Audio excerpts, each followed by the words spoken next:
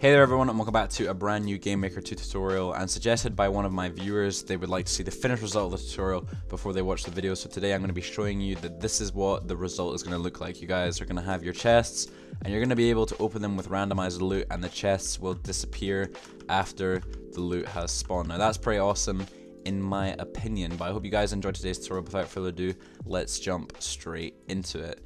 Now the first thing that we're going to do is we're going to create an object. And we're just going to set up our little player object. But first of all, guys, I'm just going to show you.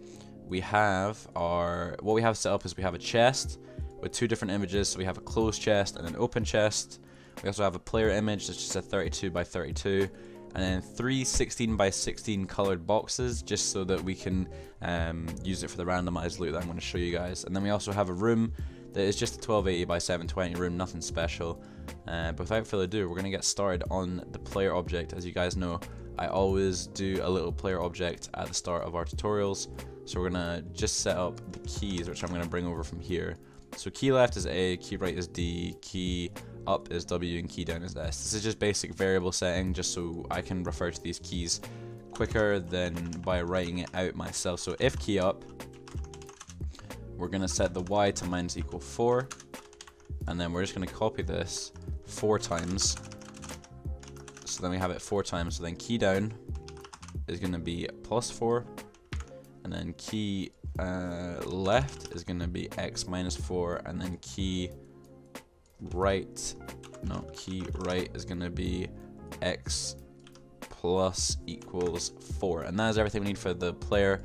We're actually just going to go ahead and plop the player into our room, and then we're going to close the room and go back to the objects, and now we're going to create obj underscore chest, and in the chest we're going to assign the sprite first, and in the create event we're going to write to make sure that it doesn't not to switch image without it, we're going to set the image speed to equal 0 so it doesn't accidentally switch, and the image index to equal 0 so it's indefinitely these two things that we're setting up at the start. And we're also going to set up some chest variables.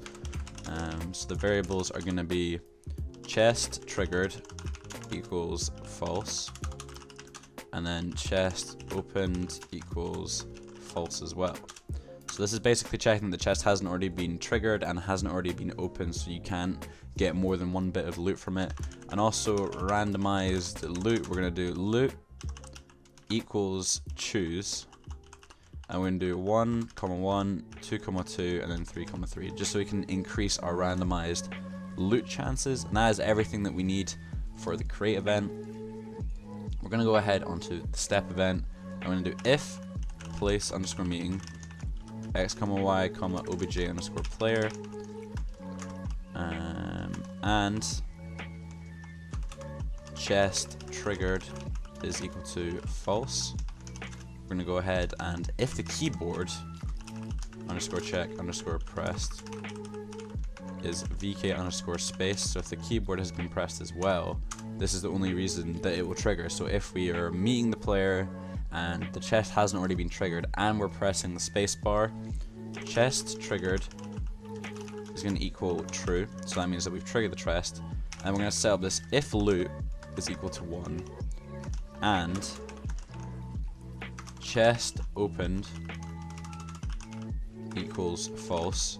We're just going to set this up on a one line instance underscore create underscore depth x, y, minus 100, or do minus 1000 obj underscore 1. Now we haven't done that yet, and then we're also going to set chest opened to equal true, and then we'll close that there.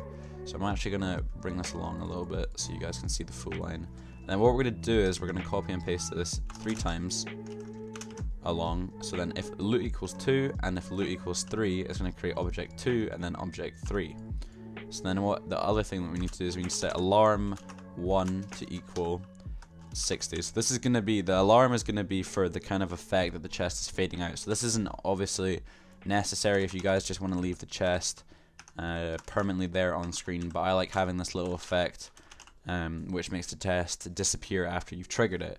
We're also going to set the image index to equal 1 so it's open, and we're going to set the depth to equal to -y. Now that is everything for the step event as far as I know. Yeah, it is. That is everything for the step event. We're going to go back here. We're going to go into alarm 1. And in alarm 1, instance underscore destroy. That is it. And then in alarm 2, we're going to do alarm 2 equals 3. So it triggers it again after it's been triggered. And visible equals not visible. So that's the kind of flashing effect that you guys are going to see when it kind of flashes over and over. So the other thing we have to do is we have to do obj underscore 1, and we'll set that to SPR object 1, and we're going to duplicate this 3 times. I'm going to rename it to 2, and then we're going to duplicate it again, and then rename it to 3. But we need to change the sprites, of course, so we can see that this is working. So that is everything there. So when we go back into the chest and to the step event, you can now see that these objects are nicely lined up there. So I'm quickly just going to go into the room, and we're going to place maybe 1, 2, 3, 4. We'll just place like 5, 6 chests. Why not 6? And then I'll run the game. And here we are. We are in our game. We can move our player around, and we go up to the chest and open it. It creates the randomized. So that is object number 2. This one is going to create number 3, number 1, number 1 again. So that's the randomization coming in. It can create the same one more than once. Then we have 1 again, actually. Oh, so we have a lot at once, but we also have a 2 and a 3.